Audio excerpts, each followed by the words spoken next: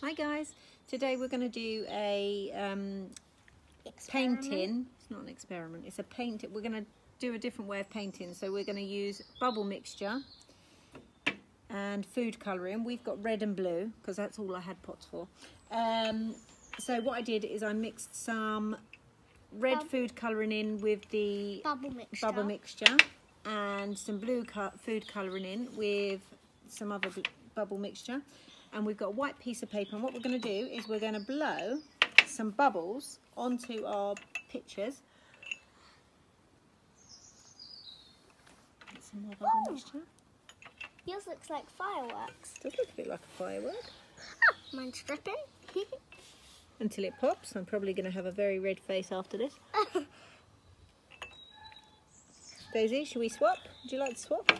And as you can see, guys, it's looking quite pretty because you get lots of different patterns on there. And if I swap, Daisy's now using red, I'll use some blue.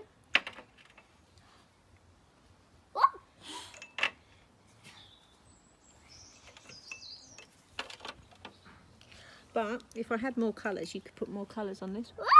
My arm's turning spotty. Looks like I think my face is probably turning spotty. Yes, it is. I have got food colouring and bubble mixture on my face, so I really hope that this comes off. Yeah. Now, if I hold my lovely picture up, you can see what you think, guys. What do you think of that? Isn't that beautiful? That's a rather beautiful picture there. Why don't you give that a go at home, guys? Make sure you wear an apron. Who do you think's better, mine or Natalie's? I don't know.